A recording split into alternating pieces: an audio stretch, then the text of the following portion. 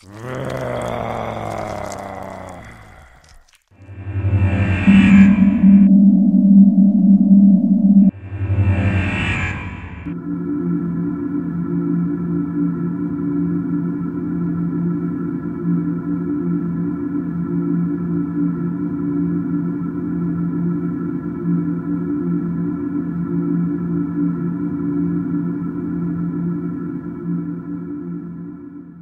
and welcome to the 30k channel, a channel dedicated to games set in the HORUS heresy. And today we have Tom Stallard. Tom. Hi guys, you probably, some of you hopefully recognise my voice from the Geno 5.2 podcast. For those of you who don't know me, I'm a loud and gobby member of the podcast community. I throw our Geno 5.2 podcast out. Exactly the same style. It's a podcast aimed around the HORUS heresy. We talk hobby, we talk games, we talk fluff and all that. I'm also the proud owner of a company of, frankly, the best Legion of Starties out there. The 13th Legion, Ultramarines, hashtag 13th Legion Pride. We get out there, we'll go show the boys in blue, you know, how to do it. So, yeah, this is my army, and I've come up to throw some dice at some Mechanicum. Sounds good. Now, we've been really keen to get Ultramarines on the channel for a long time, and we're lucky enough that Tom has been gracious enough to come and see us. So that's great news. And you've brought a pretty nice list, haven't you? No Spartans, though. No Spartans. What's going on? This is my thing. This list started around being built around a Spartan. Okay. And when you sit there and go, a Spartan is great. You can't deny that. Even when they up the points, it's great. It's the best way of transporting a big squad. I just didn't want to be another Spartan list. And that is nothing against anybody running Spartans. Sure. It is great. I just fancied something different. And the fluff behind this army, this is the 129th chapter of the Ultramarines. They are a ragtag bunch that survived the Calth atrocity and have been scraped together into a fighting force. And the idea is they've spent their life chasing traitors around the 500 world. So, you know, chasing Lorgar and Angron's ragtag bunches around the 500 world. So it's got to be a fast and mobile force. Sure. Yeah, they're just designed to deploy quickly from orbit, hit things fast and move in. And a Spartan, while it's an assault vehicle, it's quite heavy, it's quite bulky. It didn't feel right. So we have the two transports, much more faster speed approach, adds a different element to the game. On paper, you know, if you sit down and you neckbeard it out with your math hammer, that is not as good as a Spartan. Sure. I'm a turn 3 assault at best usually, but I just like it. The army deploys, everyone rushes out, they find the target, someone gets on the radio, Gilliman dives in his Storm Eagle and comes and starts hitting stuff in the face. You know, it's what it's built around. For me, it was a narrative choice over a fluff choice. This is the story of my army. This is how the army works. And that's exactly what the channel wants to promote. You know, we want fluffy armors in here. As I said before in previous videos, that we don't want these massive, all-conquering lists. You know, we want fluffy lists, and for me, that's what Heresy is all about. So it's really nice to have something a little bit different. Loads of rhinos, a couple of flyers. Fantastic. We love it. Heresy starts at 40 infantry. That is going to be the new agenda for this year. If you're not running 40 infantry, I mean, David, you're not doing too badly there with tons of thralls. 40. Doing the thralls.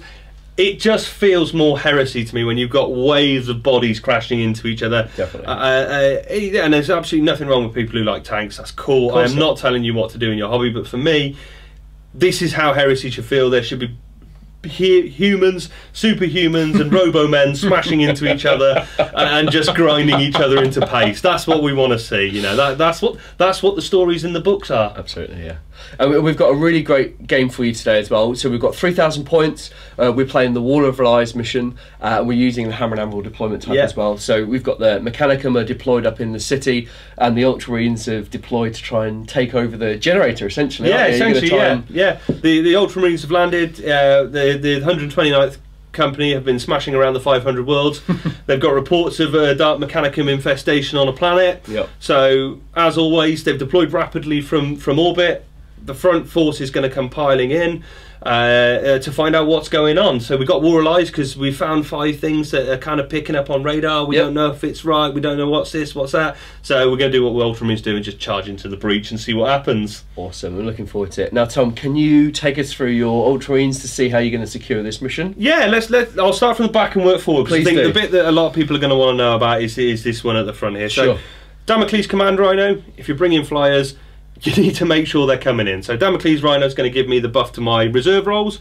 Whirlwind Scorpius, which hopefully is going to chew through your thralls. Seeker and Venator for popping tanks open. Yep. Always nice. We have Gilliman's Fine Chariot, the Storm Eagle. It's rocking 3 of the Hellfire missiles. Now, we did have a chat earlier. There are 2 variations of this these missile profiles, yep, depending on which book you're reading.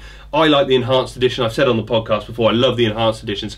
However, the enhanced editions have them listed as Strength 8 AP3 ordnance, yes, which would mean I could only fire 1 missile a turn. Now, if you get the PDF version, or if you actually get the physical red book itself, they list them as Strength 8 AP3 Sunder. And generally, what I found is the community, that's the way people are running them. Sure. So we've agreed, we've had a chat, and we're gonna run them as Strength 8 AP3 Sunder. 1 use only. So I've got 4 missiles on there. Heavy bolter on the front and the 2 large blast missiles at the top there. Cool. Hopefully going to pan through some thralls as well. 3 identical tac squads. They're veteran tactical squads. I'm running Pride of the Legion, as I always do. They're all kitted out identically. They're all marksmen, so they get sniper on all their attacks. And they're also mounted in rhinos. So 3 rhinos, identically mounted. Just the multi-melters on the front, sure, there. The sergeants are all equipped the same as well, so we've got the Vexella on the sergeant and a nice power fist, so we hopefully punch through some AP2 as well. Mm-hmm. So they're all rocking. We'll probably outflank all of them. We'll throw them out onto the side and chick them in. We've got the Damocles, we've got 2 up coming in. I have had some problems with that before, where I've got nothing on the table because half my army's in reserve, and I'm suddenly going, I've got 2 quad mortars and a dreadnought to survive turn 1. So I can shoot myself in the foot. But I love the idea of, you know, assault on all fronts. It's a tactical assault. Everything's coming in from everywhere. We've got 10 tactical sport marines all rocking melter guns in the Dreadclaw. That is my first turn punch. They are a suicide squad. Yeah. They have their reputation is a bit indifferent. 3 games they've dropped in, they failed to kill anything. Then they dropped in and took a Warhound Titan down in 1 game, in 1 go. So they almost got scrapped. Now they're back in the list. We also got 3 individual units of quad mortars, so they're taken as separate units. That is quite a nice tactic, but it's mainly because of Pride of the Legion. One of the drawbacks with Pride of the Legion is you have to take more units with the Legion Astartes rule than without it. Sure. So to fit all my tanks and my flyers in, I need to make sure I've got plenty of Legion Astartes. That gives me 1, 2, 3 Legion Astartes units there, rather than 1 unit. So I can break them up, and I can. It gives me extra options. We've got the Dorado Dreadnought at the back there. Yep. So not twin linked. I've been calling them twin linked for the last few weeks, and they're not. Autocannon battery on them, they are 4 shots, and I keep going to twin link. No, they're not twin link. They are twin link. It is a bit odd. You've got 2 guns, but they're not twin link. But it's 4 shots, so there's some logic in there. Heavy bolters underneath, and the Helios pattern missile launcher on the top. That's quite nice because that fires at a different target. 3 strength 8 AP3 shots with the pinning special rule. Quite a nice thing to have on the top there. It's quite handy, especially as it hits vehicles on the side armour as well. Yeah, really good. Which is quite cheeky. So that's the core of the army. Then riding in my Storm Eagle is Gilliman and his boyfriends. So we have obviously the Primarch himself. We have our chaplain on the side there. He's equipped with a Crozius, so he's just got a massive axe for taking heads. We've got our standard line apothecary, because Gilliman's in Artificer armour, not Terminator armour, and the Suzerain are in Artificer armour, I can put a standard apothecary in. I don't have to put a Primus Medicae in, because you can join any infantry unit as long as they're not Demon and Terminator. Nice, 55 points for Feel No Pain instead of 150 points. Not a bad thing there. 5 Suzerain around there. Now they are a lovely unit. They all come with boarding shields, Artificer armour, and they all have the Ultramarines Legantine axe. That's a bit of a beast. Strength as user, AP2, hits at initiative, which is fantastic. Really so good. I'm in there at initiative 4 with AP2. The other great thing about it, any rolls of 6 to hit will give me an instant wound. When you pair that up with a chaplain on the charge as well, I'm re-rolling my misses. It's really good. And I can scrape some extra 6s out of there. They have been known to kill squads without having to roll to wound.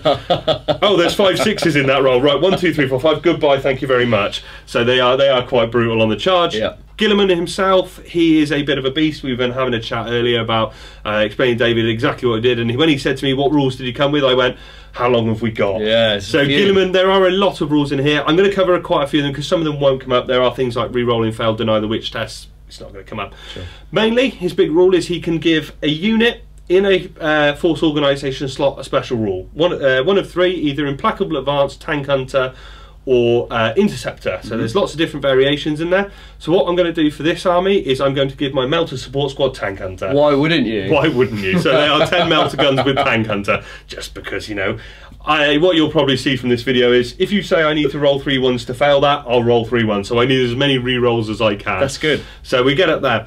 Guilliman also gives +1 leadership to everybody in my army. This army is about as close to having and they shall know no fear as you can get it in Heresy, I found. My veteran squads, the veteran sergeant comes with leadership 9. That is then buffed to leadership 10. Yes, good. So you're leadership 10 with a Vexilla. There's a re-roll on that as well. Yep. So you've got leadership 10 re-rolling. It's a pretty good chance. I found it's quite hard to get my units to break away, but that's saying now you're going to sweep every unit I've got on the table. Fingers crossed. So Guilliman himself, he comes with a 2-shot Assault 2, Strength 6, sorry, AP3 rending bolt pistol, which is always hilarious just to pick a few people off on the charge. It's an 18-inch pistol as well, so it's a bit of a longer pistol. He comes with a power sword, which is actually a Strength 1 AP2 melee shred power sword, which also has the murderous strike special rule. So any 6s to wound will be instant death. Has Scoria got Eternal Warrior? He has. Oh, damn it. Thank God. There we go. So that might stop me. That surprised a few people's Praetors before when it's only Strength 7, but oh yes, instant death. There's 1 instant death. Thank you very much. Goodbye. But if that wasn't enough, he comes with a Strength 10 AP1 Power Fist as well. And that is fixed at Strength 10 as well, which is great because it can never be buffed. That is a tank destroyer. He's punched his way through quite a few things. Those of you that listen to my report from Traitor's Rage will know that he punched his way through a glaive. So it is quite good fun, that. So Guilliman himself, his armour as well, he comes with a 2-up armour. He comes up with a 4-up invulnerable, but I can re-roll 1 failed invulnerable per phase. So if you shoot at him, I can re-roll 1. If you then charge him, I can re-roll 1 in the assault phase as well. That's good. It's quite handy. It saved my skin once or twice. I will put the challenge out there again, David. This is my favourite challenge. Guilliman has been killed once now. It took an entire Sons of Horus army, and Jake, if you're watching, fair play, mate. I shook your hand when you took 3 wounds off him. I shook your hand when you killed him. He took a full 10-man plasma support squad in the face.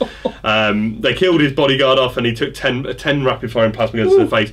He is a bit of a beast. Yeah. He is a bit of a beast, and he brings a lot to the army as well, as he should do. You know, I'd be happy if he had the army buffs, given him the fact that he is, you know, he's 5 or 6 attacks on the charge. Sure. You can split between a power sword to take out bodyguards or a power fist to hit tanks. It really gives you some nice options in there. So, yeah, that is the 129th chapter of the Ultramarines. Oh, and what a beast it is, you know. And I had to design my list this morning. I hadn't seen Tom's army, so I did just do it off my own memory, but hopefully we can do something. So I've gone with Legio Cybernetica cohort led by Scoria. My army is very, very similar on the channel. I've done 3 or 4 games now, so you're probably quite familiar with it. But I'll start from the top. Scoria, he's flanked by 2 Magos Dominus, each armed with a Machinator array. That's all the upgrades I've given them. I've got 2 20-man squads of Thralls, and they've just been given Rite of Pure Thought, so they are fearless. So hopefully maybe I can tie Guilliman up and his Suzerain. You never know, that might be quite nice. I've got 2 squads of Castellax, each with 4 models in each. One with Mauler Bolt Cannons and one with Darkfire and Enhanced Targeting Array. So that's the real meat of my army. But you know, you've got instant death, you've got lots of barrages, lots of AP3. Those axes on those Suzerain they're gonna chop through. It's I've come up against Castellax once or twice, and you just keep firing at them and they keep going, yeah, it's alright, I got 3 wounds on it, I got 3 wounds on it. 4 wounds. 4 wounds on it, 4 wounds on him. See, that's just filthy robo-men. So we might be okay with them, we might not, we'll see. And then each of the the Thralls rather, have got two Trios armoured conveyors, both with Blessed, Auto Simulacra and Extra Armour, so they're quite nice. I've gone with 2 Thanatars with Enhanced Targeting Arrays and the Plasma Mortar, so Strength 8, AP2, -1 cover, reroll successive cover saves. That might help, maybe. I've lost my suzerain to one of them before they got melted in a plasma wave. I like the sound of that. And then we have 3 Volterax, so a new unit. I've used them once in previous games. They do all right. They're really good with vehicles, and you've got quite a lot of vehicles. I generally put them on the board rather than keep them in reserve and then fly on, so they'll probably start as a jump monster creature and then maybe fly in the first or second turn. I haven't decided yet, but so the great thing about these is they've got a 3-shot haywire weapon, which is brilliant, which can be double shotted via Cybernetica cohort, by Cyberthurgy. Cyberthurgy. I don't even know my own wrong. By Cyberthurgy. I've come on the wrong end of that once or twice as well, so yeah, I know that one. So potentially a 6-shot haywire per turn, which is nice. And then for infantry, they've just got 2 missile launchers, strength 5, AP 5, twin linked, 2-shot. So 4 blasts per one. And then if you double shot them, 8 blasts per guy. So why not? Yeah, you know, might as well force saves all the time. But one of the key rules for Cybernetica Cohort, which I'm sure you're aware of, is that my Cyberthurgy range is increased from 12 to 24 inches, which is fantastic news. And if Tom's lucky enough to kill all 3 of my HQ, then you will score an additional D3 victory point. So I mentioned earlier I'm running Pride of the Legion as well. One of the drawbacks of Pride of the Legion is if you kill all 3 of these tac squads, I give up 2 victory points. So between Guilliman and the Ultramarines rules and that, I can potentially give away 5 victory points if I get a battering. So I do have to think about things sometimes, which I tend to forget. I charge my tac marines in everywhere and go, oh hang on, I've lost 2 victory points for that as well. But you know, we'll see how that goes. Okay, well that's pretty cool. But I think you'll agree, we've got 2 lovely looking armies. We've got 3k of goodness. We've got an awesome board. I think we're ready, aren't we? I think we're ready. Let's go smash some Robo-Men into some Supermen. I look forward to it. See you soon.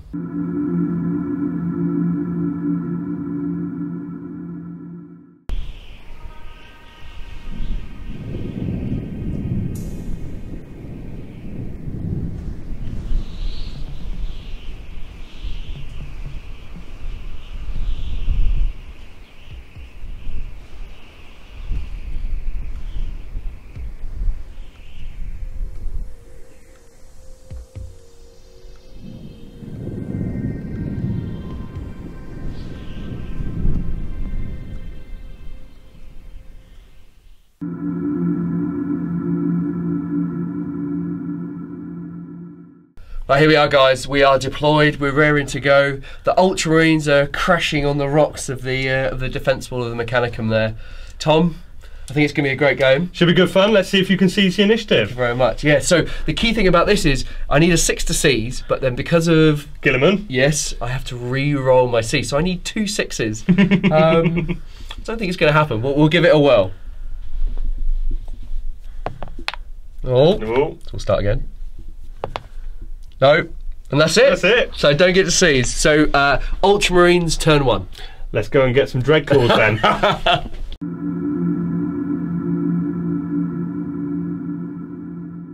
So that was Ultramarines turn 1 movement. The Dreadclaws come in, dropped out 10 tactical support marines with the melter guns, hopefully going to take out a Thanatar. The only other thing that's moved is the Venator that's come round the rock there. It's hopefully going to draw a bead on those Voltarax hiding in that building and will hopefully do some damage to them.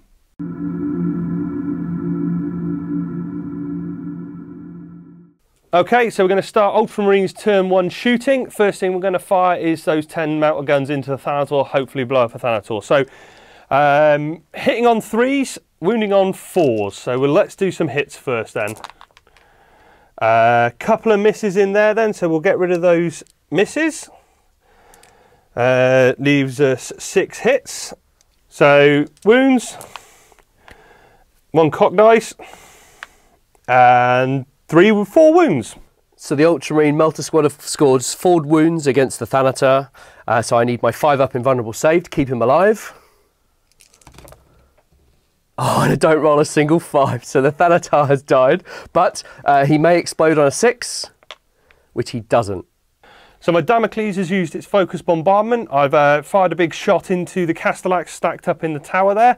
However, unfortunately, it's scattered 8 inches towards the corner there. It's clipped the Triaros, but it's also clipped 2 of the Castellax at the front there. Unfortunately, the Triaros has got a flare shield on the front of it, and being a barrage weapon, we take it from the centre. So I'm -2 on the strength for that. So I'm strength 6. But the focus bombardment has a lance special rule, so that makes the front armour 12. So I can still glance it on a 6. It's ordnance as well, so I'm going to roll 2 dice, looking for a 6 on one of them. No dice, no good. So toughness 7 on the Castellax, strength 8 on the orbital barrage. So we are looking for 3s to wound at AP 3, 2 hit. 1 wound. Okay. And now the invulnerable save from the Castellax is a 5-up, which we fail, so the Castellax takes 1 wound. Right, so next shot then, we're going to take the Venator's going to take a pot shot at the Voltrax there. They are in jetpack mode, so they're not flying, so I'm hitting them on my full BS. So I'm hitting on 3s, 2 shots. So 2 hits. Now with strength 10, they are effectively toughness 7 because they've got a flare shield at the front there, toughness 6 -1 to my strength. So I'm still wounding on 2s though because I'm strength 10 AP 1. So let's see if we can do some wounds to one. 2 wounds. Okay, so the Voltrax are behind the building and they need a 4-up cover save. So, it's a bit cocked, we'll reroll that one. And it's a foul, so 1 wound out on the Voltrax. So next up, the Dorado Dreadnought's going to fire into the last remaining Thanatar. We're going to start with the autocannon, so 4 shots, ballistic skill 5, so hitting on 2s. 1 miss. Okay, strength 7, toughness 8, so we're going to be wounding on 5s. AP 4, so you are going to get your armour saves. 3 wounds. It's 5s, wounding on 5s. Wounding on 5, sorry, so 1 wound. 2 wounds. 2 wounds? 2 wounds, 2 wounds. So I need 2 armour, which I pass both. Fine. So next we're going to do the Alios missiles on the top. Now these can normally fire at a different target, but I'm not. I'm going to fire this straight in. So these are strength 8, AP 3. So again, 2s to hit. 3 hits. Now with strength 8, toughness 7, sorry. No, toughness 8. So 4s to wound, but AP 3 this time. Look at that, terrible. So no wounds there. So first of the quad mortars is going to fire into Scoria. Let's see if we can take some Robo-Man's face off with some shatter shells. So hitting on 3s, 4 shots. That's better, 3 hits. Now we're strength 8 against the majority toughness 7, so we're wounding on 3s, 3 wounds. Okay, so Scoria has a 2-up armour save. And we are... Oh no, we take 1 wound, but he also has Feel No Pain on a 5-up. Which we fail, so Scoria takes a wound. So that's the end of my turn 1, the Ultramarines turn 1. What I should have mentioned at the end of the movement phase is the Dorado is elected to stay still, so he's using his targeting system, so he now has Skyfire for the next turn. The last thing I did was fire the last 2 quad mortars into the Thrall unit down here. They've taken a bit of a beating, and I've killed quite a few Thralls off. So overall, that was quite an effective turn. I had quite a good shooting phase. I got my Dreadclaw in where I needed it to. Going to try and weather the storm now, the Mechanicum's retaliation, and then hopefully bring some reinforcements in turn 2.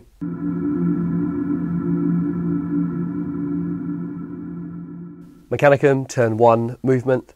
I was a bit disappointed in losing the Thanatar in the previous turn, the first turn of the Ultramarines to the Melter squad, but I think it was inevitable that I was going to lose a unit, but that's okay.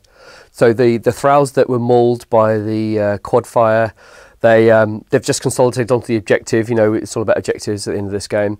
The Trios has moved forward just tentatively. The Thanatar stayed where it is, as has the Castellax with Darkfire. The Majos Dominus there that was attached to the Thanatar has reattached now to the other Thanatar. The Trios, which is empty, is doing nothing. Scoria has split off, and he's going to make a decision whether he's going to go into the Assault Claw drop pod or whether he's going to go into the Melter squad. But the Castellax with Mauler bolt cannons are positioning to wipe out the Melter squad in combat. Other than that, the Voltrax have just shot forward. They're now in flying mode. I'm a little bit worried about the Dorado Dreadnought, but I think I'm just going to have to try and tank his wounds coming in, and we'll try and destroy the Scorpius and the Sicaran Venator this turn.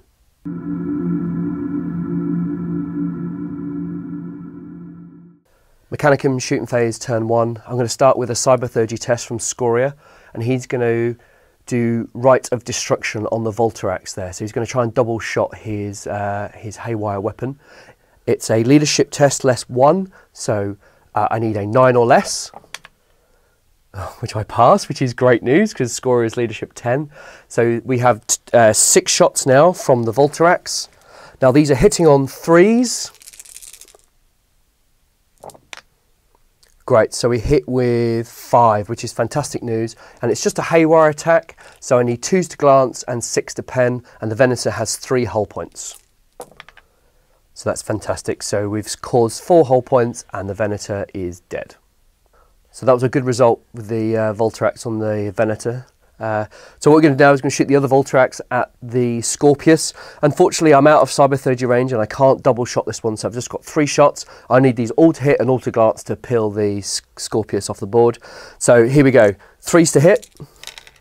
Oh, so I missed with 1, which is a real shame. And now I need 2s to glance, 2 to 5 glance, 6 pen. So we caused 2 glance. So the Scorpius has lost 2 hull points and is still in the game. Next up, the Thanatar targeted the quad mortar, and the barrage template covered the quad mortar and the Scorpius. I really want to get rid of the Scorpius gone, but unfortunately I scattered 12, reduced it by ballistic skill 5, and I just clipped the back end of the Scorpius, which is great news. So I've got side armour is 12, it's 2 dice to pick the highest, strength 8, I need 4 to glance, 5 to pen. Oh, and he rolls a 4 and a 1, what a shame. Scoria is going to take a shot at the Dreadcore drop pod that drops right in front of him. He's got an Infernus pistol in his Machinator array, so he's got a ballistic skill 5 hitting on 2s, which he hits, fantastic. And it's strength 8 armor bane. Tom has elected to jink, the Ultramarine player has elected to jink. And that is a penetrate, which is fantastic news. So Tom, do you jink? 1-4 up jink. Jink. Okay, so that's fine. Off camera, we shot the 2 Trios armoured conveyors into the Dreadcore drop pod just to try and clear it out. It is a death toll game as well, so I get victory points. And one of the great results was the Caslax with Darkfire cannon shot their Darkfire lances into the quad mortar, killed the quad mortar and a crew member, and there's 1 crew member left, which is a great result. We shall now go on to the assault phase.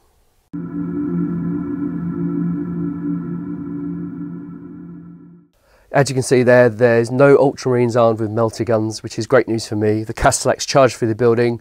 I didn't suffer any wounds on Overwatch, and then we smashed into the Ultramarines with 16 strength 6 AP2 wounds and wiped the squad, which was fantastic.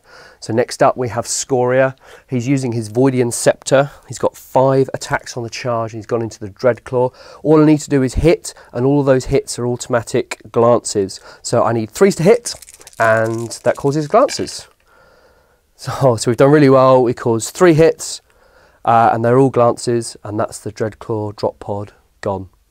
The only thing left to do now at the end of my turn is to roll Scoria's It Will Not Die, and I get a wound back on a 5+, which I don't get, but other than that it was a good turn.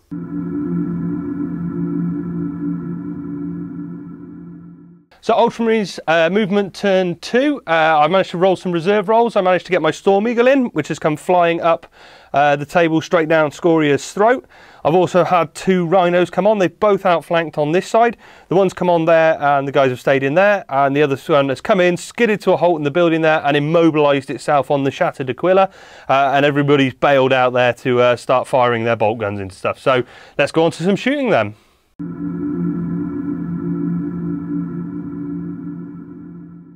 Right, Ultramarines turn 2 shooting. We're going to start off by firing the 4 Hellstrike missiles on the Storm Eagle straight into Scoria's face. So I am hitting on 3s. So 1 miss. I am wounding on 2s. So that is 3 wounds at AP2. Right, so Scoria has a 3 up invulnerable. So here we go. So I fail 1, but I get Feel No Pain 5 up, and he is fine. So everybody's favourite pintle-mounted multi-melter on the Rhino is going to fire into Scoria. It's important to fire the multi-melter first, because then the 2 guys hanging out the roof with our interlocking tactics are going to get re-rolls of 1 to wound with their bolt gun fire. So 3s to hit with the Rhino multi-melter, hits, 2s to wound, 1 more wound on Scoria, AP1. Scoria 3 up invulnerable. Oh, well. That's fine, it's That's a 4, it's good, he's saved. So then we'll fire the bolt guns into him. So we are looking for 3s again. So 1 miss. Now because they're sniper, they are going to wound on 4s with 6s being AP2. So just the 1 wound with no AP on that. Okay, so Scoria has a 2 up armor save and he passes. So the veterans have piled out their Rhino. They fired their sniper bolters into the Magos and his Thanatar. I killed the Magos dead. I put a wound on the Thanatar with all the rending sniper bolt guns there. So we're going to move on, and again everybody's favourite pintle-mounted multi-melters are going to fire into the Triaros. So I need a 2 to hit it, 3 to hit it, sorry. Hit, and side armour 12. 12. So strength 8, 2 to pen. So that is a pen. Then we shall be +2 on the damage table. 4, 5, 6. It is a mobilised and it takes a hull point. So next we're going to fire the Dorado. It stays still in the last turn, so it's got Skyfire. It's going to fire into the Voltarax here. We're going to go with the assault cannons first. The auto cannons first. So 2s to hit. So 1 miss. And then we need 3s to wound. Sorry, 4s to wound because of the flare shield. So we have 3 wounds at AP 4. I'm not going to jink, so I'm just going to take it on my armour save. So it's 3 up. Oh jeez, I take 2 wounds. So now I need to take a grounding check. So on a 3+ I'm okay, but on a 1 to 2 I fall to the ground, and I'm okay this time. So next up is the heavy bolters. Again, 2s to hit, twin length. Oh, look at that! We needed that twin length, didn't we? So that's all hit, 3 hits. Now they're only strength 5, so they're going to be 6s to wound. 2 wounds, AP 5. Well, I certainly didn't expect that. So I need 3 ups. And I failed 2. He's lost his last wound, so he is dead regardless of the grounding check or whatever. So that Voltarax is blasted out of the sky. So as we took that Voltarax out, which I wasn't expecting, I'm going to use the HERESY missile launcher. Now, because I'm in open ground, I can fire at a different target. So I'm going to fire at the other Voltarax. This is strength 8, AP 3. So 2s to hit again. All hit. And then I'm 3s to wound. I've jinked one of the attacks coming in, but I've taken 2 wounds. So the Voltarax has 1 wound left, and I now need to take a grounding check. So I need a 3 up. Oh, so he takes a grounding check, and I believe he just takes an automatic wound. He dives to the ground and smashes onto the floor, and he is dead. So the Dorado earned its points. The auto cannons and the heavy bolters took down the first Voltarax, and then with the rules for the HERESY missile launcher, I was able to fire at the other Voltarax, and it took it down as well. Took 2 wounds, and it took a grounding check and smashed into the ground and died. Hooray! Voltarax go down to Dorados. Then the quad mortars fired. The first one fired some sunder shells into the Castellax. Didn't do anything really. There was a bit of ineffective shooting. The second quad mortar again fired its frag shells into the thralls, and they are being whittled down now to hopefully not a scoring force. Then I fired my Scorpus, fired into the Castellax with the maulers again. Not very effective in there. The Scorpus has been a big threat for David, but it hasn't actually killed a lot yet. So overall, good second turn. Dorado took out those Voltarax. That was worrying me with the amount of armour I've got. Guilliman's in, ready to fight Scoria. Let's see what goes on then with the Mechanicum turn 2.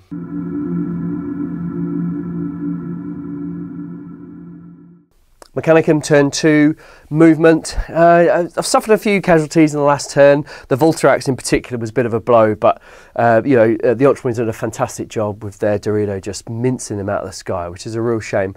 I had hoped that they were going to swoop across the board, double shot the other one, and take out that Storm Eagle, but unfortunately it didn't quite happen for me. I did roll my reserves, and my other Voltarax didn't come on, so that was a real shame. In my movement phase, I've joined Scoria up to the Castellax unit and made a bit of an extended line. I can't quite decide what to do, but I'm anticipating a massive charge from the Suzerain, if I could pronounce that correctly, and Gilman in the next turn. The Darkfire are going to draw a B down the battlefield and maybe take out some quad mortars, and the Thanatar will do the same.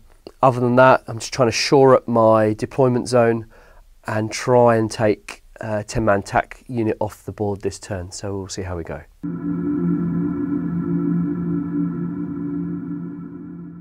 Combined firepower from the 2 Trios armoured conveyors and the Castellax unit with monobolt cannons have reduced the tactical squad down to 8 members. They passed their pinning checks and they passed their brake tests, so they're standing firm in the face of the robots. The Thanatar levelled its Helix plasma mortar at the quad mortar, hit the quad mortar, caused a wound, but then also clipped the Scorpus, which was fantastic news, and we penetrated it and destroyed it. So for me, Mechanicum player, that is fantastic news.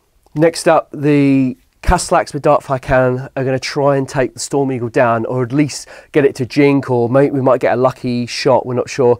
But I rolled my to hits. I only got 1 gets hot, which I passed rather, and I got 3 6s. So I've hit the Storm Eagle 3 times, which is fantastic. Now, the Ultramarine player has elected to jink, but with enhanced target array, it's a -1, so it's a 5-up jink. The Castellax with Darkfire really want to take out the Storm Eagle coming towards it with Scissorin and Gilman. They've aimed their lances up. They've hit 3 times on 6s, which is fantastic news. The Ultramarines have elected to jink, but with the enhanced targeted array, they'll get a -1 to the jink, so they're getting a 5-up. But first of all, of course, I need to glance and pen. So they are lance, strength 7 lance. I need a 5 or 6, 5 to glance, 6 to pen. And we have 2 pens, which is fantastic. So, Tom, we need a 2 5-ups. Or one goes through, one survives. So roll on the damage table. Okay, it's AP2, so this is +1. Oh! So he's snap firing, which he was doing anyway, but he has taken a whole point. It was worth a gamble.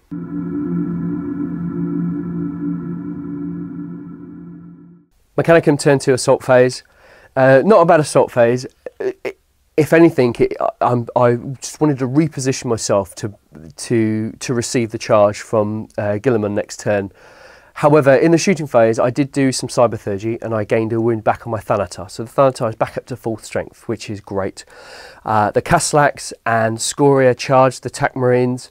Scoria issued a challenge and wiped the squad out with his Voidian Scepter, which was great news. And the Castellax didn't even get to strike, so that's not bad. So now, all I'm doing now is bracing myself for this charge from Gilman next turn. You know, Tom's a really strong player, so we'll see what he comes up with. But here we go into the Ultramarines.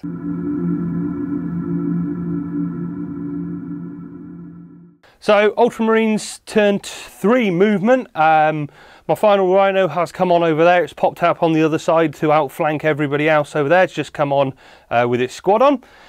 More importantly, Gilliman has descended from the heavens. On roaring pinions, he's come charging out of his Storm Eagle, ready to take on Scoria. The other guy, the quad mortar guy at the back there, is just running hidden behind a rock there to try and deny some victory points. But apart from that, there's just a bit of shuffling around. So let's go on to Ultramarine shooting.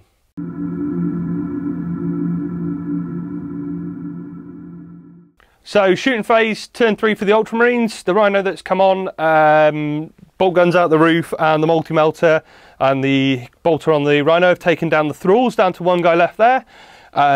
We then moved on, and the multi-melter on the immobilised Rhino took a whole point off the Triaros. And then amazingly, 2 good dudes got out the other Rhino down there, the Ultramarines Rhino down there, fired their bolters into the Castellax and actually took 2 wounds off the front Castellax there, which was quite nice with some sniper bolters there. So we're going to move on. We're going to go back to the faithful Dorado Dreadnought and blast some shots into this Triaros in the middle here then. So the Dorado's fired, hit the Triaros, managed to take a whole point off it with all its weapons and has shaken it, so it's snap firing. The 2 quad mortars then fired their frag shells into the Darkfire Castellax on the top there and did some wounds. The Storm Eagle also had a crack with its missile launchers. Because it's got a machine spirit, even though it's jinked, I can still fire 1 weapon at full ballistic skill. So I fired the blast weapons in there and did another wound on them. So Gilliman's Suzerain squad have fired their bolt pistols in. They managed to take a wound off Scoria, which is great. Now Gilliman's going to fire his gun. It's his special Arbiter gun. It's an Assault 2, Strength 6, AP3 with rending bolt gun basically. So I'm going to shoot. I will BS 6, so I'm hitting on 2s, re-rolling for, but the re-roll is 6. So they all hit. So Strength 6 against your toughness 7, so I'm on 5s to wound, but 6s will be AP2. So 1 wound. Okay, Scoria has a 2-up armour save. Let's hope I don't roll a 1 like I did in the last one from a bolter. No, we're good. He's good. So end of Ultramarines turn 3 shooting. A relatively good shooting phase there. I killed some things. I didn't do as much damage as I'd like to. I'd like to take some more wounds off those Darkfire Castellax. They're worrying me. Gilliman's shots were mainly to prepare for the charge. Let's just soften up the target before we go in. So we're going to move into Ultramarines turn 3 assault phase.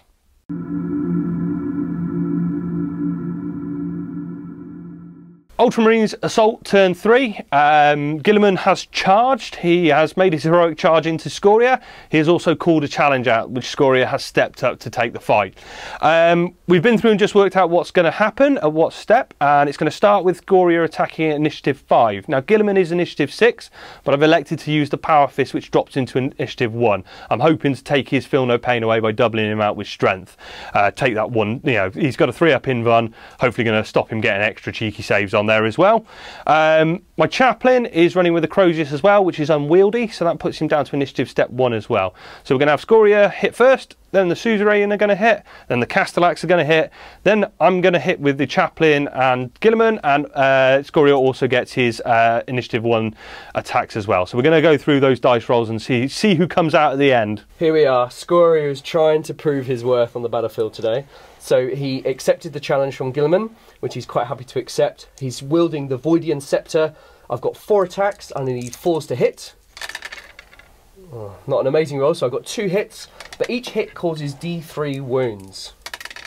So we've only got 3 wounds, unfortunately. So Guilliman will need to take his invulnerable with AP2. 4-up invulnerables.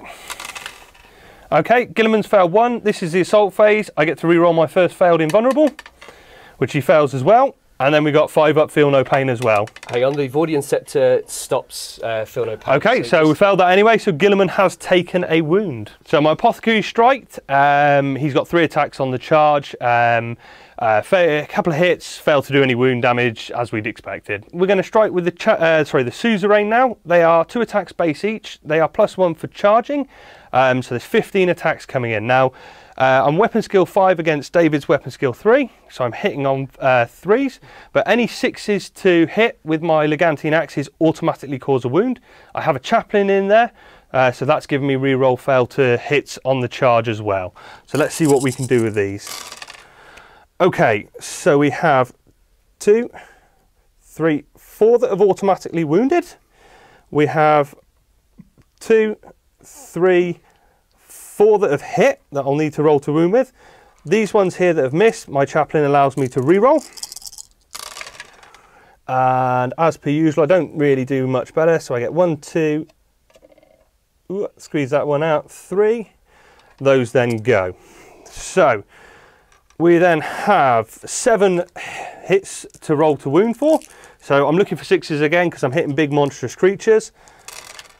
And we get nothing out of that. So David, you have 4 AP2 saves on your unit. Ooh, this is not good. So the Castellax have a 6-up invulnerable in combat. I need to save at least one of these or I lose some attacks. Or I don't, and 1 Castellax dies. However, he does explode on a 6, which he doesn't, so 1 Castellax removed. The Castellax get to strike now at initiative 4, so although I did lose a Castellax, he'll still get to strike before we remove him. I've got 8 attacks. I hit on 4s. So not amazing. So only hit with 4, unfortunately. They're strength 3, sorry. Strength 6 AP 2. I need 2s to wound. That's a cock. Okay, so I've got 2 AP 2s. And Tom, you've got some invulns now, haven't you? Yeah, so Boarding Shield gives me a 5-up invulnerable in combat, and I've also got a 5-up Feel No Pain if I need it, which I do. So let's go for 5-up Feel No Pains. That is 1 Suzerain removed. So my chaplain striking now with his Crozius. He's weapon skill 5, so he's hitting on 3s and then wounding on 5s. So all 3 hit. 1 wound, AP 4. Okay, so I need 3-up armor save for the Castellax, and I take it, which is great. It's time for Guilliman to strike back then. So he is 4 attack space. +1 for charging, and +1 because he has 2 specialist weapons. He is hitting on 3s, wounding on 2s. So those 2 miss, those 3 miss, but he has got a chaplain on the charge. So 1 more hit. Now 2s to wound.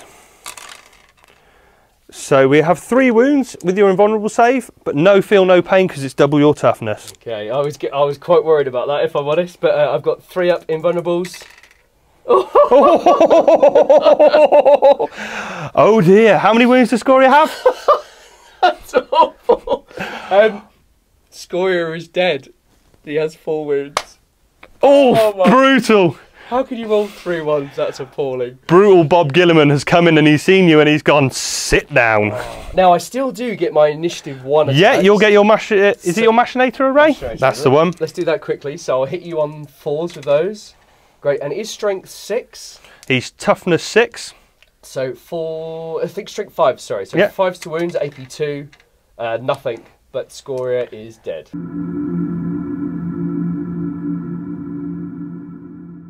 Right, stop. I made a mistake. It's completely my fault. Scoria has 4 wounds base and +1 for the Abeyant. So he has 5 wounds. He had 1 lost originally. Gilliman's caused 3, so he's 4. He's got 1 left. So Tom, I'm really sorry about that. Oh well. We all got really excited here. I thought, oh, Scoria's dead, but Scoria has 1 wound left. But we stay in the challenge. Gilliman's weapon skill goes up, and you're going to get fisted again. This is well, we'll see.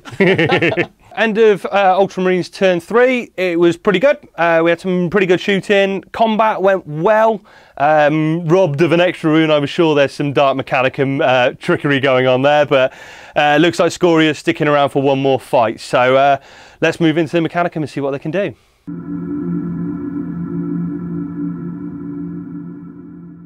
Mechanicum turn 3. Now with the excitement of Scoria, so things are getting a bit wild at the moment, but the Voltrax has come on and I've brought him on as a jump monster creature and not flying, so he can target the Storm Eagle. Tom and I discussed it about whether it comes in, he gets Interceptor and everything else, and it's better if I come in as a jump monster creature and not a flyer. So we're going to resolve the Interceptor shooting now from the Dorado. So Tom, what have you got for us? So 3 shots from the missile launchers because the autocannons are not in range. So I'm going to fire the 3 missiles. So hitting on 2s, all hit. Wounding on, it would normally be 4s, but because it's got its magic flare shield all the way around, it's wounding on 5s.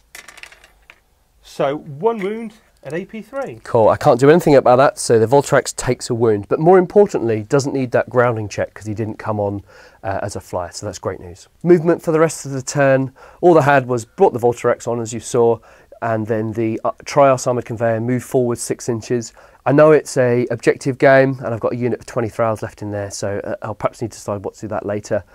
The Thanatar stayed still, the other Trios is immobilised, the Castellax with Dark Fire have stayed in the building, pretty stationary, and this turn for me for shooting is going to be quite an important one. I need to start taking points now because of death toll and everything else, so we'll see.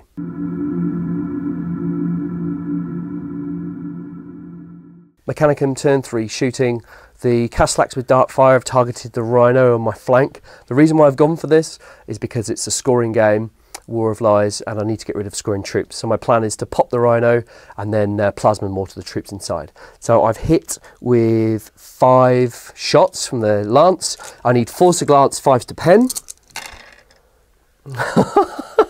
And unbelievably, they can't pop a Rhino. So 2 hull points dealt out, and that's all. So because of the appalling round of shooting from the Castellax with Dark Fire, I've had to change my options for the Voltrax. I was going to double shot him and go into the Storm Eagle, but now I'm going to have to redirect the Voltrax into the Rhino.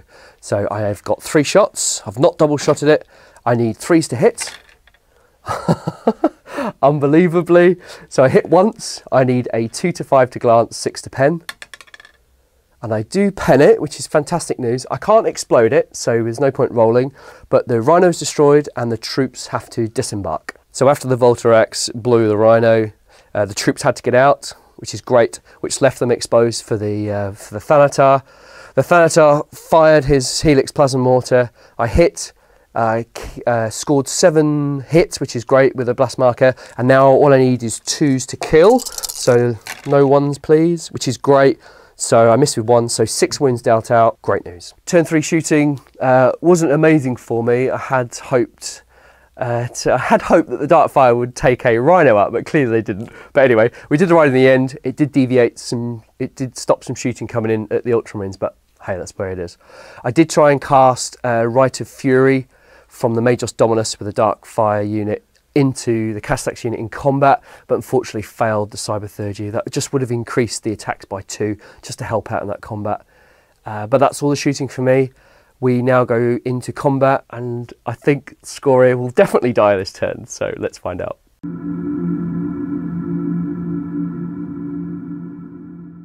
Mechanicum, turn 3 assault phase. Scoria strikes first at initiative 5 with his Voidian Scepter. He's hitting Guilliman on 4s. He's not hitting Guilliman at all. And now we'll go to next initiative step. So the chaplain's going to strike back with his Crozius. No re-rolls this time because we only get that bonus on the charge. So we're looking for 3s to hit, which he does. Strength +2. So I'm wounding on 4s. Look at that, that's terrible. That's disastrous dice rolling. Wow. So you survive the chaplain's assault. Next up is the Castellax. 2 attacks each, hitting on 4s. Please be better than Scoria. They are. They've hit 4 times, which is fantastic news. And they're Strength 6 AP 2, so needing 2s. Double 1, fantastic. So they cause 2 wounds. So 2 5-up invulnerables. Oh, 5-up feel no pains. Oh no, 2 suzerain go down. So I've just done my apothecary's attacks because it's only 2 attacks. He's not likely to wound because he's only hitting wounded on a 6. So we're going to go into the suzerain. Though 2 of them have died, it's still initiative 4, so they're going to swing back. So I've got 4 left. Hitting on 3s. So we've got some auto wounds there. Some auto wounds there. We have missed with those ones. And we've got another hit tucked in there. So we want 6s to wound now. And that one needs to roll to wound as well. So 2 wounds, AP 2. Okay, so Castellax get a 6-up invulnerable in combat, and I just take 2 wounds on 1 Castellax. First up is Scoria with his Machinator Array. 2 extra attacks. I need 4s to hit. Come on, double 6. This is a good start.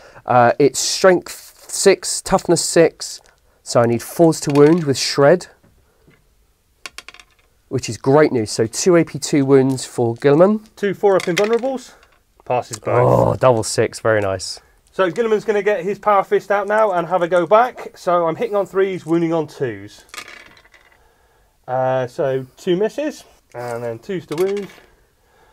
2 wounds at AP 1. Well, I have no feel, no pain. I have to say, I've been given the best possible chance. I need 2 3-up saves to stay in the game. So can Scoria do it? He does! Oh! Amazing! This is fantastic news. Really pleased about that. And also, because it's my turn, I'll do my It Won't Not Die Now on camera quickly while we do that for a previous wound. So I need a 5-up, which I passed on a 6. So that has averted a major crisis for the Mechanicum. Super pleased. And we go on to the Ultramarines.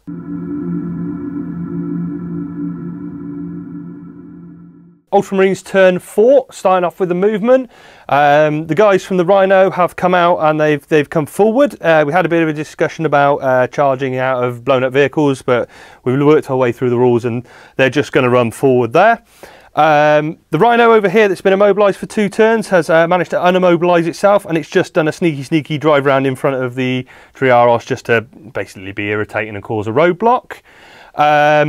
The Rhino back there has backed up, I'm starting to think, as David is, starting to think about the end game, starting to think about holding objectives at the end of the game. And the Dorado has elected to move this turn, so he won't be skyfiring or intercepting next turn, but I've moved him forward to get his autocannons in range of the Voltarax down here, so we can hopefully wing some more damage off the Voltarax, and I'm going to get 3 Voltarax skulls on that Dorado.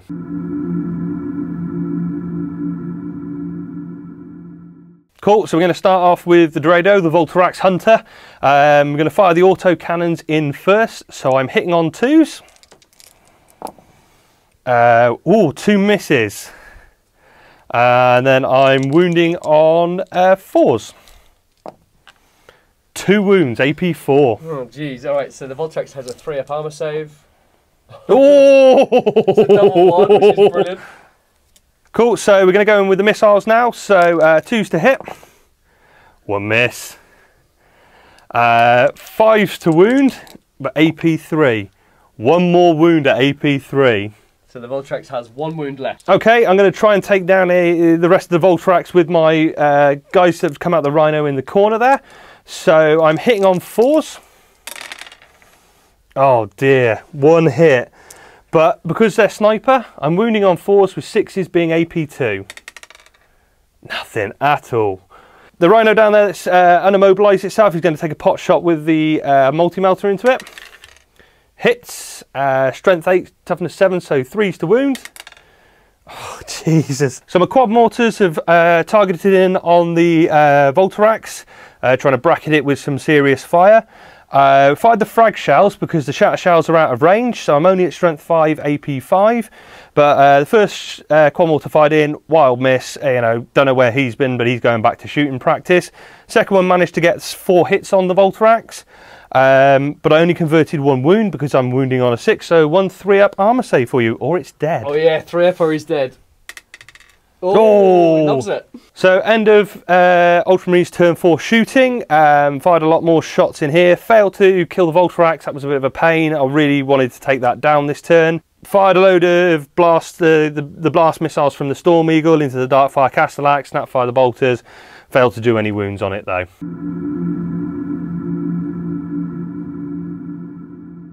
Ultramarines turn 4 assault phase, this unending battle with Guilliman and Scoria. Guilliman's going to elect to use his power fist again, so he's going to go at initiative 1. So we're going to start off with Scoria, and the chaplain are going to attack at initiative 5. So let's roll it for Scoria. Okay, Scoria, you need to do a little better than you have done. So I need 4s to hit. Come on. Wow. Oh, again, another round of complete misses. Nasty. So chaplain's going to attack back into the Castellax now. So 3s to hit.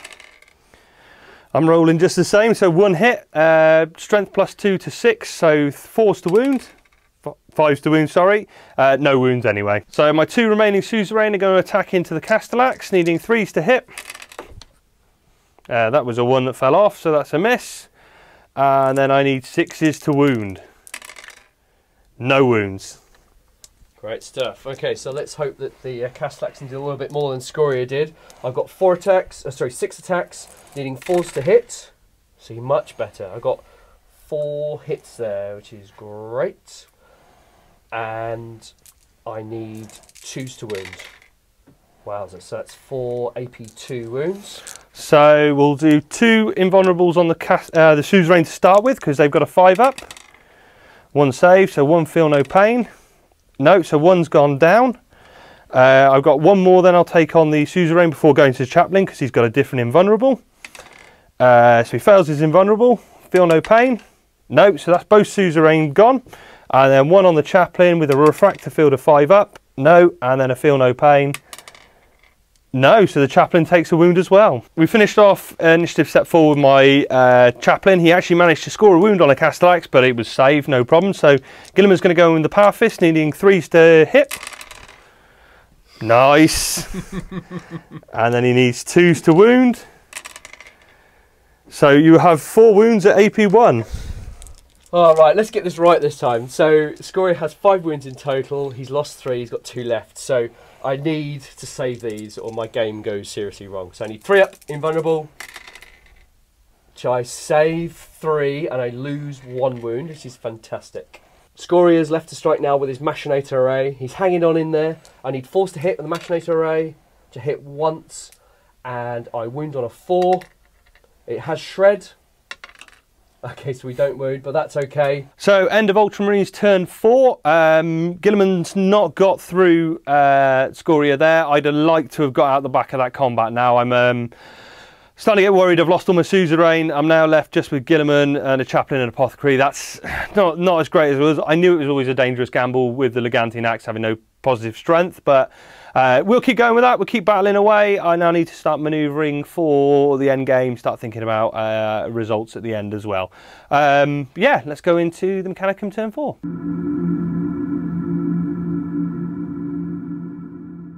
Mechanicum, movement turn 4. I've been really lucky with Scoria, I think, so far, and he's really stuck in there. I need him to start hitting Guilliman now to cause some wounds. But my movement phase was very brief rather. I moved the Trias Armour Conveyor up, looking at objectives towards the end of the game. The Thanatar has moved over slightly. That does reduce his range now to 24 inches, but I need to take care of the troops in my backfield and maybe the odd rhino or 2. The Voltarax has gone into flying mode and he's flown over that side of the battlefield. My plan now is to double shot his haywire gun into the Storm Eagle and try and finish that off. I say this every turn towards the end of the game, a critical turn, but we'll find out.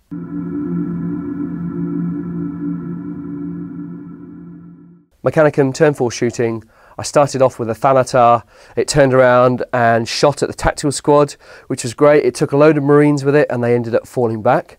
Whilst they were falling back, the Thrall, tucked away in the containers there, sniped a Marine down, which was great. So there was one Space Marine left in that squad.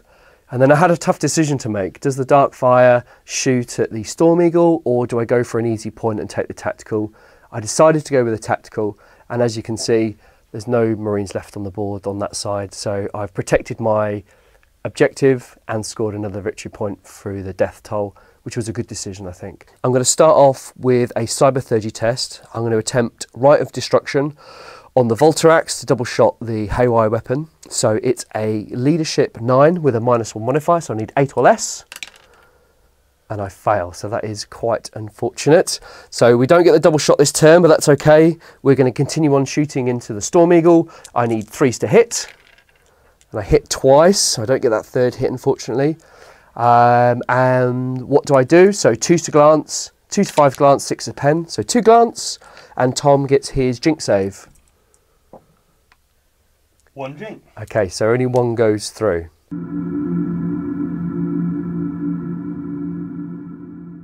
Mechanicum, turn 4 assault phase. I'm just going to backtrack slightly.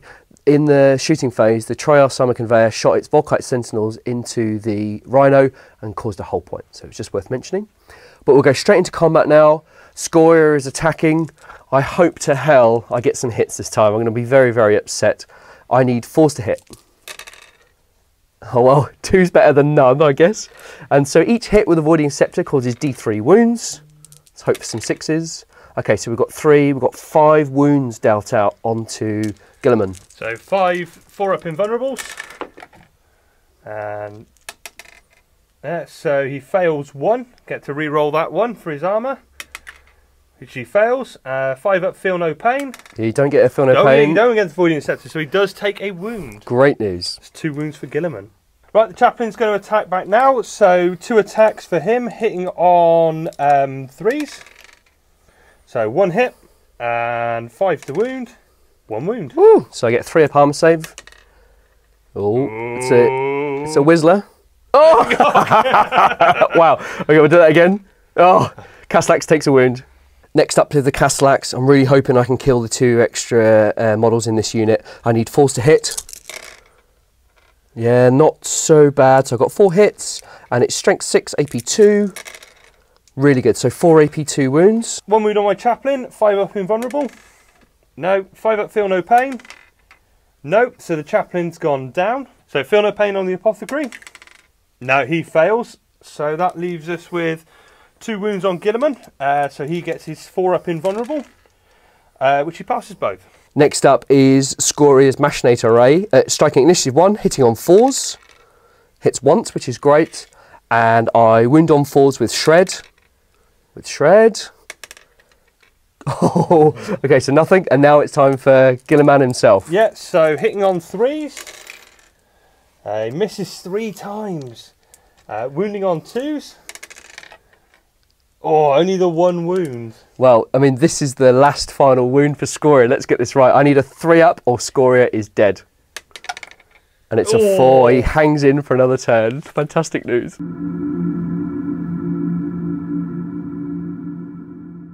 Ultramarines turn 5, movement phase to start with, bit of tactical manoeuvring now, starting to think about the end game. The Rhinos crash back up onto the Shattered Aquila there to get side arc with its multi-melter on. To be honest, I probably made a bit of a boo-boo last turn moving it. I don't really know why I did that, but there we go. Bit of Ultramarines tacticals.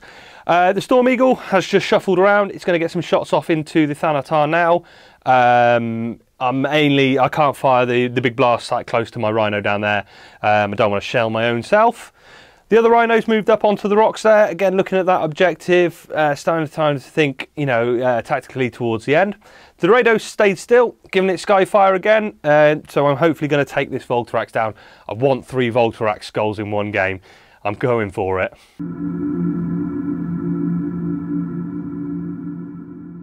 Ultramarines turn 5 shooting, starting off with some shots from the Rhino into the side of the Triaros. Did another hull point, shook it again so it's snap firing. Fired the large blast missiles off the Storm Eagle into the Thanatar. Didn't do any wounds, you know, it was a bit of a lucky shot anyway, trying to just pop some shots. Going to move on to the Drado and let's see if we can get that third Voltrax skull. We're going to start off with the autocannons from the Dorado into the Voltrax, so hitting on 2s. So all hit, strength 7, toughness effectively 7 because of the flare shield, so we want 4s to wound. So 2 wounds at AP 4. Okay, so I need 3 up armour. Could die though. Always alright. So we're going to fire the heavy bolters next, hitting on 2s twin linked. All hits. They're only strength 5 though, so I need 6s to wound. No wounds there. So then we're going to go on to the missile launchers then. Again, 2s to hit. Those have all hit. Strength 6, so 5s to wound. 2 wounds at AP 3, but you've got your jinx saves. I've got my jinx save, so I need 4 ups or he's dead.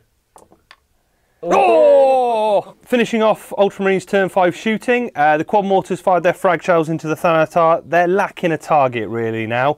But so they're just popping shots into the Thanatar. Failed to do any wounds with the frag shells. The guys in the Rhino decided to pop the hatch on the top. They took some pot shots at the Voltrax. They did manage to hit it, but failed to wound it. And the Rhino, with its combi bolter and multi-matter, flung some shots at it as well. Again, failed to wound it.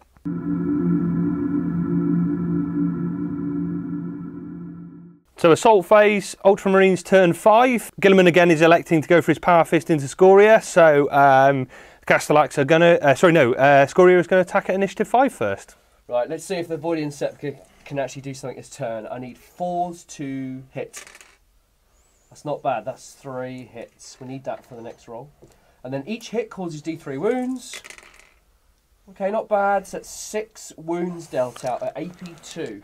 So 6 invulnerable saves. I can reroll 1 failed. So that is 5 wounds done to Guilliman. He is dead. Oh, you beauty. Scoria does the magic. Finally. Good news. Rubbish. So the tide of battle has swung, Guilliman has fallen, and Scoria, after a long drawn-out, protracted battle. It's only the 2nd time he's been killed so far, so fair play, Dave, that's pretty good going. In a bad situation now because Scoria's on the loose. My scoring units are a bit vulnerable now, so I'm going to have to start thinking on the defensives. It may have to be a tactical withdrawal now.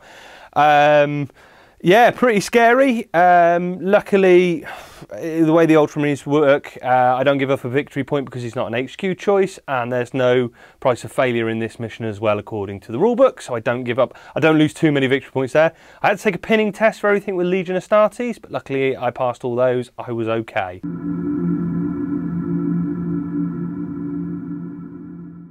Mechanicum turn 5, movement phase. Obviously really good that it took out Guilliman. I'm really pleased about that. I honestly thought Scoria's was just going to die, but Scoria regained and he did well. So my movement phase for this turn, I'm now thinking about the end of the game. I need kill points and I need objectives.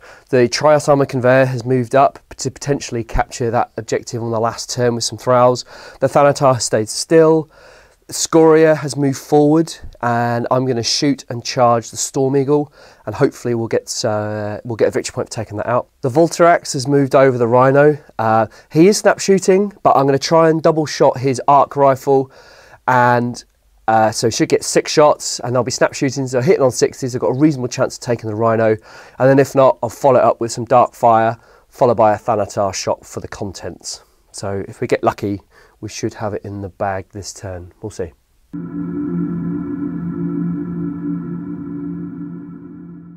Mechanicum, turn 5, shooting. So the Magos Dominus detached in the movement phase from the Castellax with dark fire. He's getting ready to shoot and charge the Rhino. I unfortunately rolled a 1 for the Infernus pistol, which is a real shame. So he didn't manage to do the Rhino there. Next up was the Trias Armour Conveyor. Shot at the Storm Eagle, but couldn't glance him on a 6, unfortunately. I then cast Rite of Destruction from Scoria onto the Voltrax. I passed, so I've now got 6 haywire shots into the Storm Eagle, but because I jinxed the previous turn, I need 6s, so wish me luck. So we got 1 6, unfortunately, but it's better than nothing. And 2 to 5 glance, 6 pen. We rolled a 1. Fantastic. Scoria and his unit will hopefully succeed where the Voltrax failed, which is absolutely beyond me, but anyway. So Scoria has a photon thruster. He's ballistic skill 5, so hitting on 2s. And it is get hot, so does Scoria take the wound for getting hot? And he doesn't, which is good. I do get a hit, and I need a 6 to glance, which I don't, that's fine. And then I shall shoot the 3 Castellax with Mauler bolt cannons, hitting on 3s.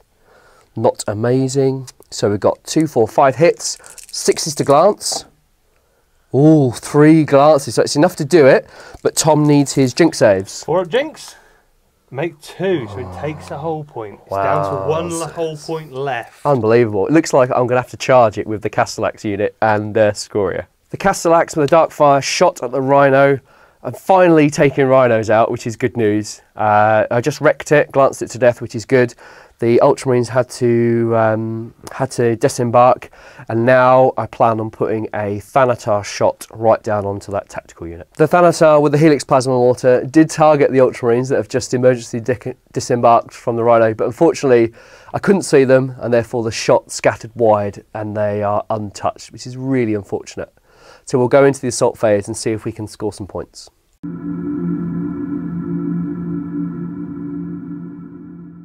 Mechanicum, turn 5, assault phase. It went pretty well. The only thing I was a little bit disappointed was that the Majos Dominus, who was 2 inches away from the Rhino, he's in cover and he rolled a double 1, so also I couldn't get in to the combat there, and that Machinator A would have done that Rhino, I'm quite confident. But hey, that's the way it goes, I guess. Scoria and his unit charged the Storm Eagle, and the Voidian Scepter from Scoria just ripped it apart with 4 whole points. So I was really pleased with that. It scores me a victory point.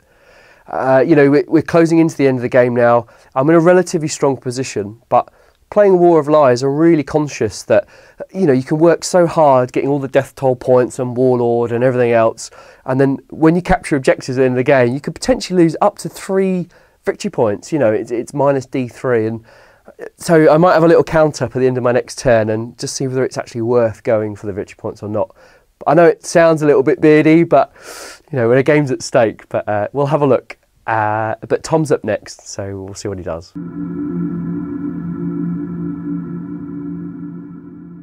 So Ultramarines turn 6, it is now the end game. It's time to start thinking about how we can maximise the potential of this game. It's swung. Turn 5, it's been pretty brutal for me. Turn 4, losing Gilliman, it's got pretty hardcore now. I need to start maximising what I'm doing, take some gambles. So the Rhino, hiding up in the lines here, he's just stayed there. I'm going to try and plink the last whole point off the Triaros, get a victory point. I'm probably going to lose it in turn 6, so that hopefully will neutralise the cost there. The veteran squad there has spread out because they know they're getting a plasma mortar on their head, so they're spreading out. They're going to see what we can do with some shooting there. The Dorado is still gunning for that Voltarax skull, so he's holding his ground. He's going to fire a whole load of shots in there. The valiant quad mortar crewman that's left over is valiantly retreating and hiding behind a rock. Just basically, I got to keep him alive to deny Dave a victory point.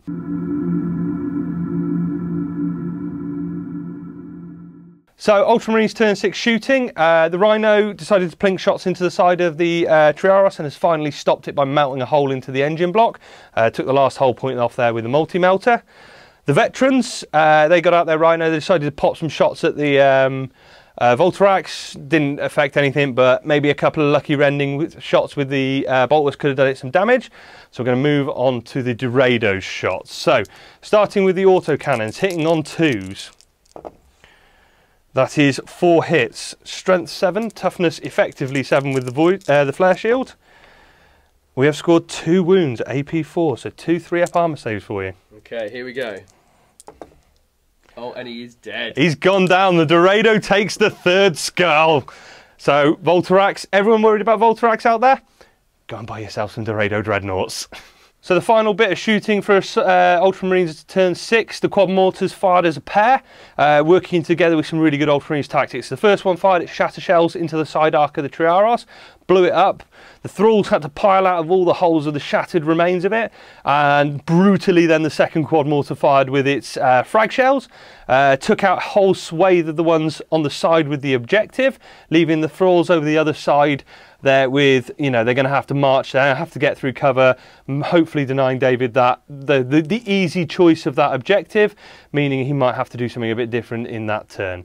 So no assault phase from me for turn 6 because I've got nothing in range to charge. So that's the end of my turn, and let's move into the final turn and let's see what David can do in turn 6 with the Mechanicum.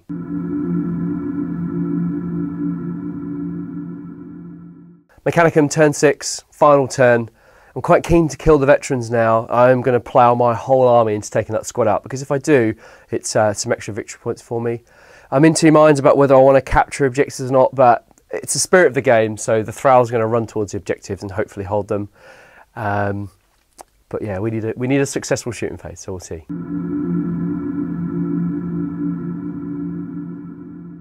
Mechanicum, turn 6 shooting phase. Not a bad shooting phase, but not amazing. So I double shot the Thanatar to get a double tap on the tactical unit behind the Rhino there. One complete scattered and missed, and the other one took out 4 Marines or so. Then the Castellax with Dartfire Cannon came in, scored 3 hits. Scored 3 wounds on tactical squad, so took more off. The Majos Dominus with his Machinator Ray fired the Infernus Pistol inside of the Rhino and finally took him out, so that's finally another victory point. And then lastly, Scoria and his unit fired into the tactical squad, killed everyone to a man. And unfortunately, the way the Ultramarine model there is deployed, I just couldn't take him off. And so the Ultramarines have still scored that unit, which is a great play. So that is the end of the game. There's a lot of victory points up for grabs here. There's a lot of death. And we're not sure what's happened, so we are going to top those points up and get back to you at the front. But before we do that, Tom. Well done, Dave. That was great fun. I really enjoyed that. Excellent game. I think you'd agree. A couple of games we've had in the past, they've been one-sided quite quickly, but this one has gone right to the wire. So I think it went away from me maybe turn 5, 6, but I think I gave you turn 3 and 4. You were really worried, so yeah, it's definitely swung back and forth, hasn't it? So it's been a really good, fun game. Cool. Well, we're going to do those points and get back to you.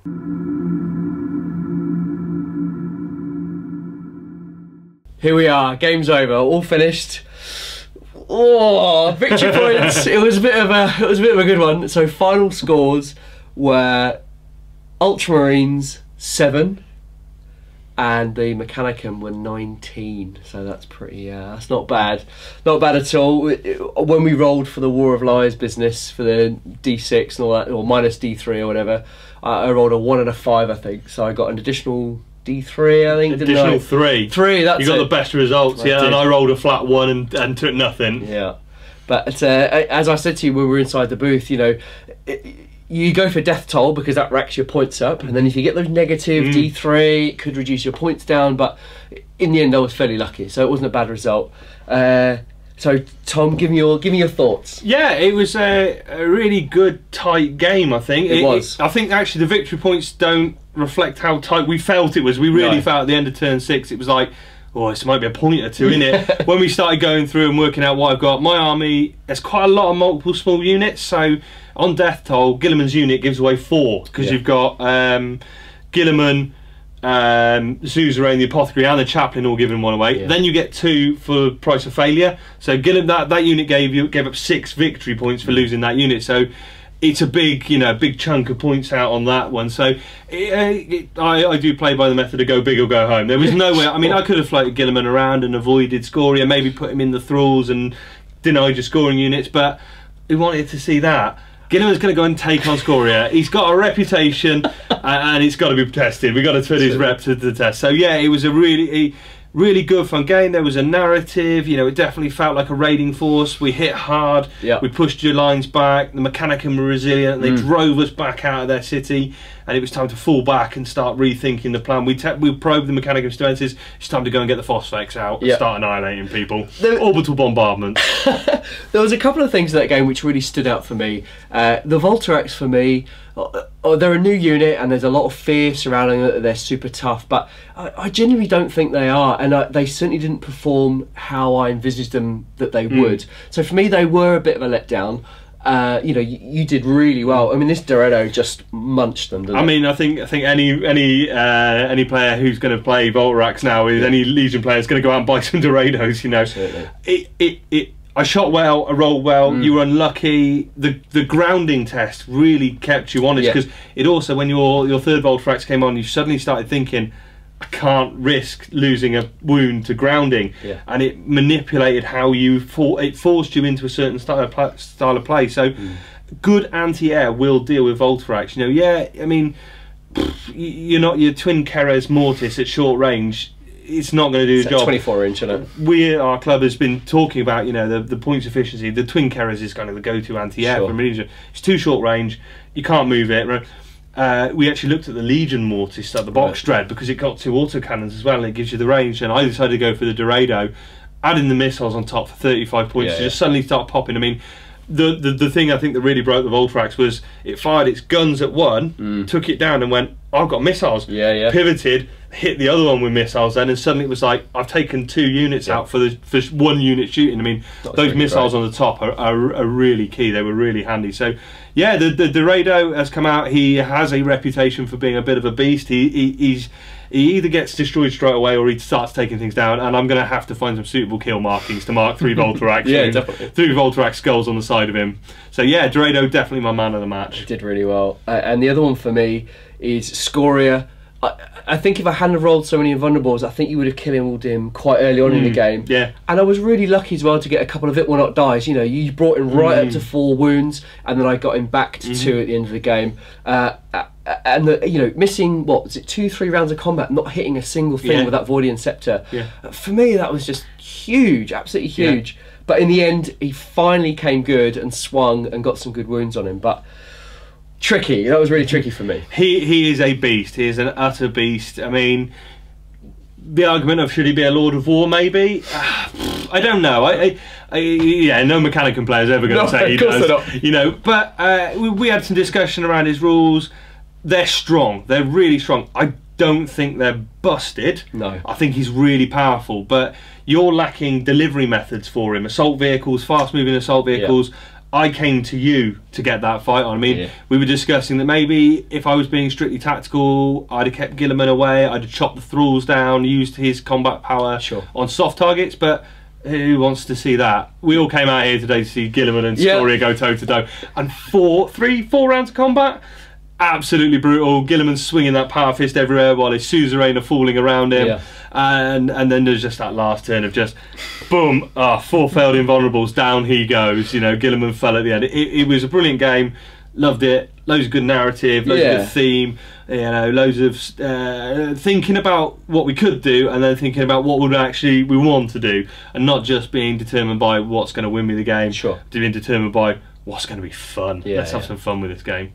But I hope you guys at home really enjoyed the game. I just again want to thank Tom to say, you know, thanks for coming all the way from Cheltenham to come and see us. And I think you're going to talk a little bit about Incon Gaming and Geno 5.2. I'm going to do a bit of shameless plugging. We're a community podcast. We're a community HORUS heresy podcast. Our aim is to talk about hobby and community. We want to build a community in the country. It basically came from the fact we looked at the Australians, and they have an amazing scene where they travel all over the country. They all go and see each other. They all hang out. They go to big events. They love playing together. You know, that's what really makes their scene great. And we were like, right, let's go out there and let's try and push it. Not saying that we didn't have it. I'm saying it wasn't as connected in the UK. We have good scenes in lots of places. Let's try and mesh them together, which is why I wanted to come up and see David. I'm going to go and meet the Peterborough guys. A few of them are coming to No Retreat with us as well, which by this time this is out will have happened. You know, it's about mixing the scenes up. Let's get talking to each other. We want you coming to our events. We want to go to your events. You know, let's get this country rocking in a real good strong heresy scene. So you can check us out on iTunes. Have a search for Geno 5.2 podcast. We're on SoundCloud. We're on Stitcher. We're on Google Play. We're all the places you've at. Just search for Geno 5.2 podcast.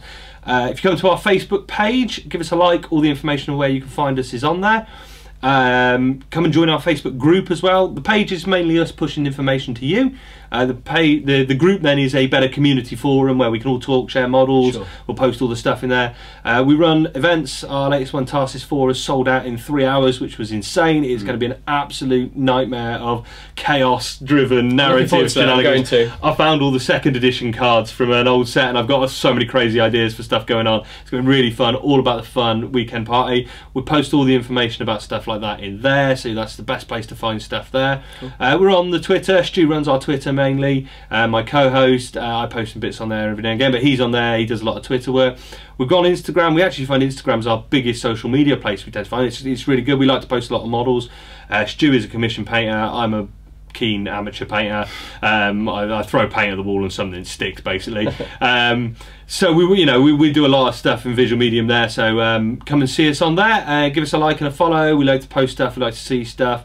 Yeah, just basically search for Geno52 in most places. You'll find us, and come and check us out and give us a listen. But thanks very much, Dave, for having us up. My pleasure. It's been really great fun. Love coming up and doing it. I'm going to go home and I'm going to go and dig Gilliman a grave now. We'll give you a hand if you want. Some servitors down and give you a hand. But again, I hope you guys loved it. You know, please go to the Facebook page for the 30k channel. We're on Instagram, and we will see you in the next battle report.